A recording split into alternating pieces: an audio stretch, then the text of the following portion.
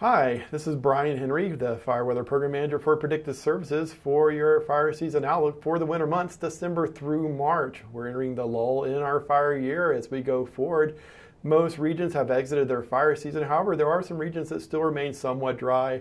California has some pockets of dry conditions remaining following the late precipitation that they received in November. But there are still, again, some few pockets that are experiencing above average dry conditions, which could see some fire activity as we go through the winter months, but it should be minimal and it's not expected to be anything abnormal.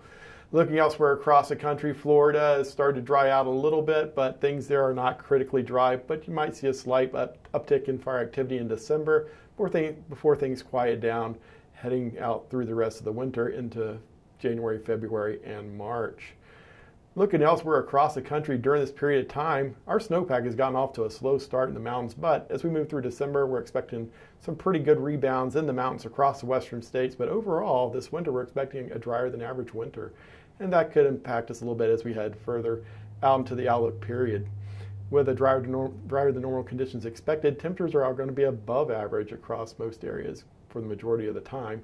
What that could mean is that areas along and east of the Rocky Mountain front could experience brief flare-ups in activity as dry cold fronts pass during the mid to late winter months heading into the spring. However, any events that we do have during that period of time should be minimal and weather event driven and be of short duration. So for all intents and purposes, heading through the winter months, we're expecting average fire potential across the country. Thank you for listening.